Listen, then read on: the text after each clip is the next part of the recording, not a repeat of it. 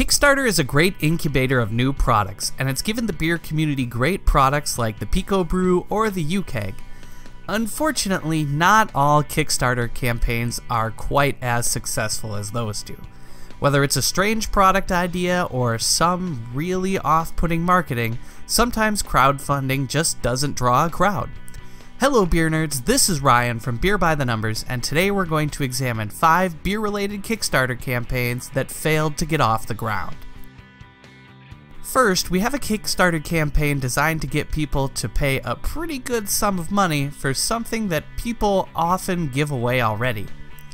The beer offner is, well, it's just a stainless steel beer opener. Now, while it has a certain minimalist charm to it, I'm not sure it's worth the $19 Canadian for it.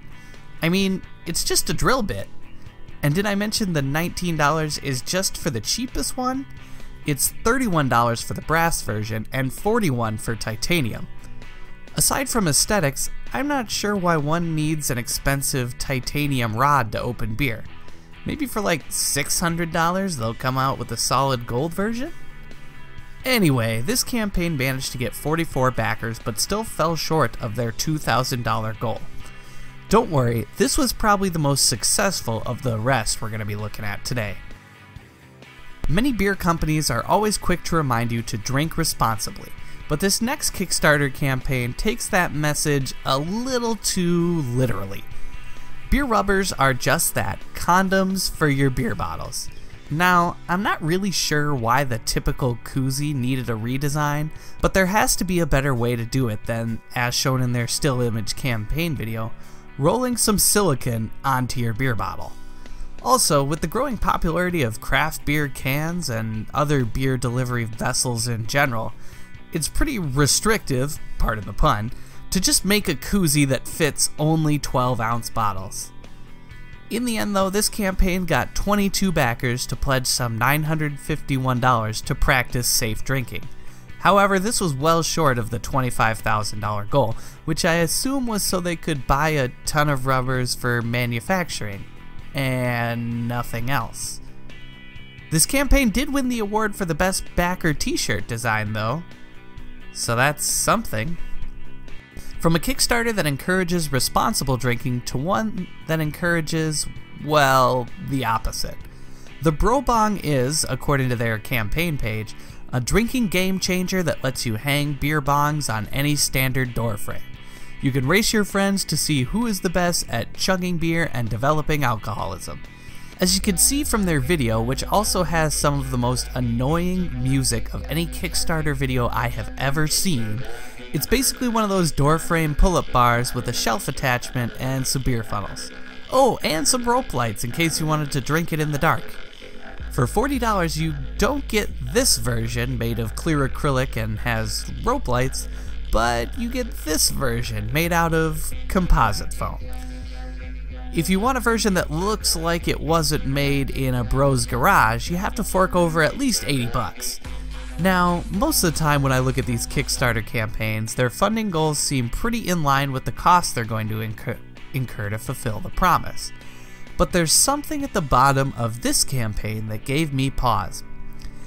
We're trying to buy a CNC router to make them easier to cut, so most of our funding will go towards that.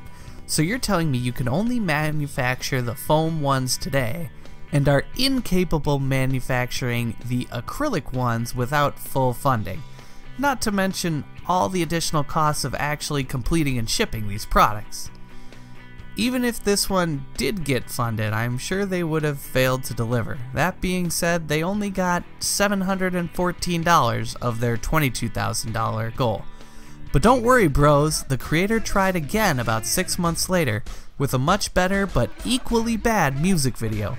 This time the product was improved, but they raised even less money, just $408. Maybe it was all that migraine-inducing music after consuming so much beer. Our next entry suffers from plain bad marketing. In fact, the marketing is so bad you can't even see the prototype. Now, in fairness, that's because the person blurred out the images of the product, the carb cap, because of, quote, the impossibility of obtaining a patent. The concept behind the carb cap is actually a good one for homebrewers. What if you had a one-way valve you could use to force carbonate beer in a bottle without needing to use priming sugar or dealing with leftover yeast sediment? As an amateur homebrewer myself, that actually sounds pretty great. But then I thought a little harder about it. It seems like you'd have to damage the valve cap every time you pry it off. So they'll have to be disposable like standard caps. Just way more expensive. Indeed, $18 is going to get you 50 caps, or 36 cents a piece.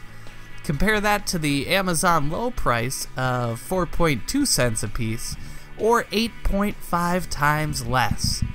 So not only are you paying for a product 8.5 times more expensive, but you have to buy it sight unseen. The campaign video doesn't help much either. It's just text, not even a photo to be found. Our final failed beer Kickstarter is one for a product concept I'm pretty sure already exists.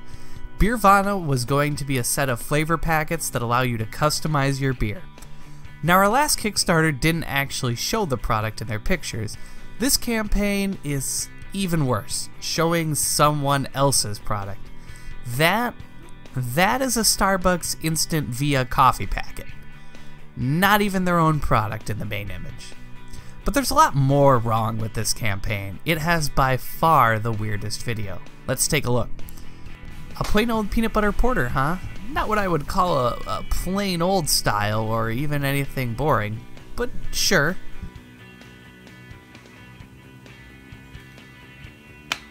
Okay, I'm gonna pause here. Add Brutality Raspberry. Isn't the product name Beervana? We got some major inconsistencies here.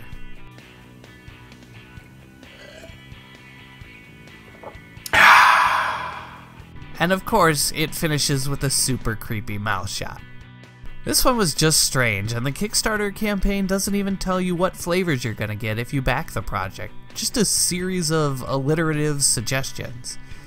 And this is probably why this was the least successful campaign, struggling to raise just $26. Not to say that this is a really bad idea, like I said, I think it already exists. It was just a real marketing struggle. So there we have it, beer nerds, 5 failed beer Kickstarter campaigns. What's the strangest beer-related product you've seen out in the wild? Let me know in the comments section below. And if you enjoyed this video, be sure to smash that like button. It really helps the channel grow. Once again, this has been Brian with Beer by the Numbers, and I wish you more success than these Kickstarter campaigns. Cheers.